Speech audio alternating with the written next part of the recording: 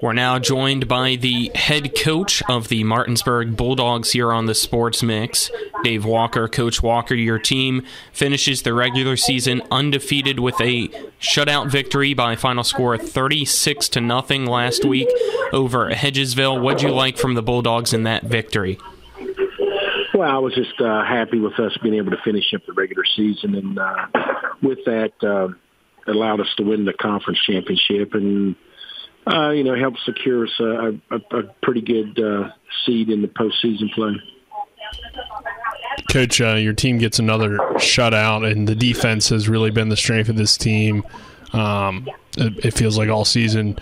Do you feel like, or what do you think, I guess, allows the defense to have such good games week in and week out?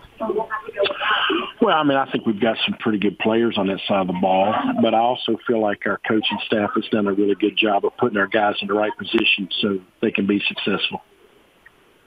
And it really seems like on the defensive side of things, you guys make teams one-dimensional by stopping the running game for them, as last week Hedgesville finished with negative 51 net rushing yards. Just talk about, I guess, the run defense and what you see on that end, and then we'll get into the passing defense after that.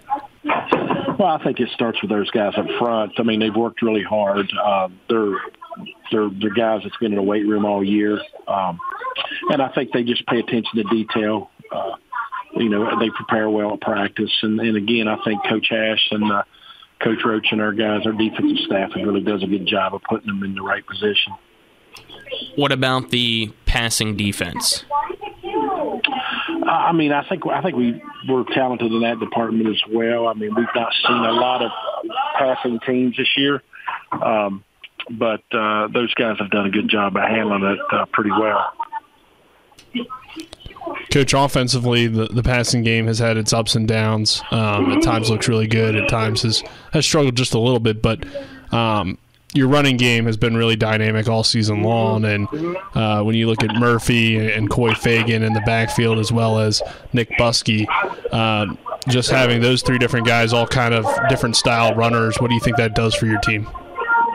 I think, the more weapons we have, I think just the better we are.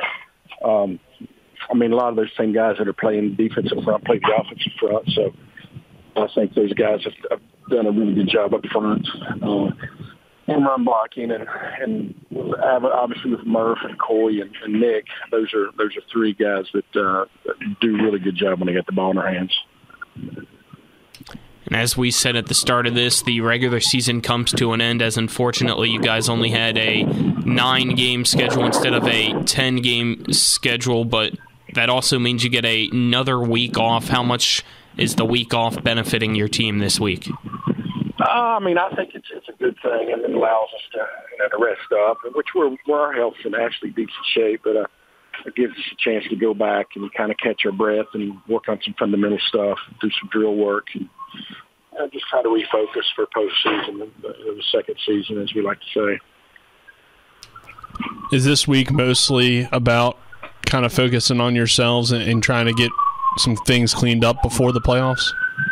It is. And doing some install. We're at a couple wrinkles here and there, but a lot of it is just to focus on fundamentals and just come out and try to have a little fun in practice as well.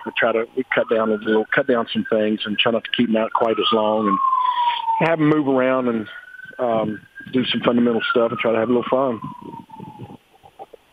Coach Walker, the regular season, as I said, comes to an end. It's your first season back for you at the head coach of the Martinsburg Bulldogs. What, I guess, was the biggest adjustment, if anything, for you this year? I don't know how much of an adjustment it was. I was at this level for 32 years, or 31 years or whatever it was. And then I think the big thing, I got kind of used to dealing maybe with older kids and guys that were on scholarship or kind of getting paid to play. So, and I think when you drop down to the high school level, I don't think it's not as big a priority for all of them like you'd like for it to be. So I think probably the biggest adjustment was, coming back is just make sure guys stay focused and make sure that they're giving you a lot of effort in practice and working hard. It's the biggest thing. But other than that, football's football for the most part. Coach, looking at the rankings this week, you guys are tied for second in the latest ratings. Do you have a preference in terms of where you want to end up, or do you think you guys could still move up at all? For what we're gathering, I think 3 is probably the best that we'll end up, unless there was some crazy upsets. But it really doesn't matter to me. I don't have any control over it, so we'll play and whoever we get paired with and go wherever we got to go. So it really doesn't matter. During the game last week, we saw Cash Gideon back from injury, and then for at least a drive, maybe it carried over into 2 drives. I'm not 100% certain. Murphy Clement went out for a little bit. Just talk about, I guess, the health of your team and how Murphy is, if there is anything going on with him or anybody else. No, I mean, we're pretty healthy. I think Murph had he got punched in the stomach one time, and then he caught a leg cramp the other time. So, I mean, he's healthy. And Cash is he's back, so he should be 100% by the first playoff game. So I think our health is actually pretty good. So I feel pretty good about where we're at as far as that goes. All right, Coach, our fun question this week is, who's your favorite athlete? My favorite athlete, that's a really good question. I'm going to go with Tom Brady. That will be unpopular with a lot of people and popular with a lot of other people. But I was, of course, he's not playing anymore. But I was a huge Tom Brady fan. Just the way he approached the game and his attention to detail, and the fact that he was just a proven winner, and he was started out kind of as an underdog. So I'd say Tom Brady would be probably the one I would probably put near the top. I don't really